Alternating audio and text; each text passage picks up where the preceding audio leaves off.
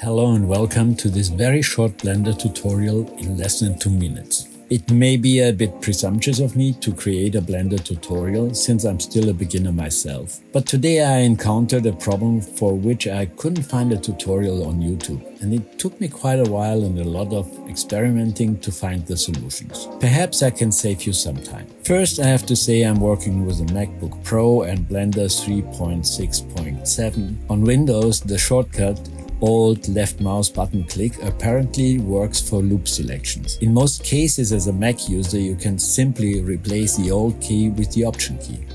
Not in this case. Instead, a double click is the solution. That's actually faster and easier than using a modifier key.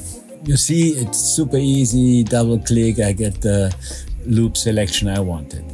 But when I try to select this ring, this small ring here, I couldn't do it. And I was trying and I couldn't explain myself why until I realized it's super easy.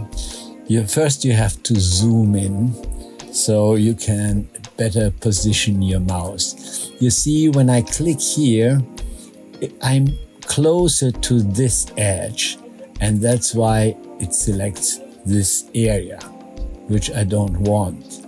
I want to select the ring here. Okay, so let's go closer here and position your mouse close to the edge in the direction you want the loop to be, like here. And you see, voila, that's the solution. Pretty simple once you know it, but it took me quite a while to find it out. So I hope I could save you some time and enjoy creating.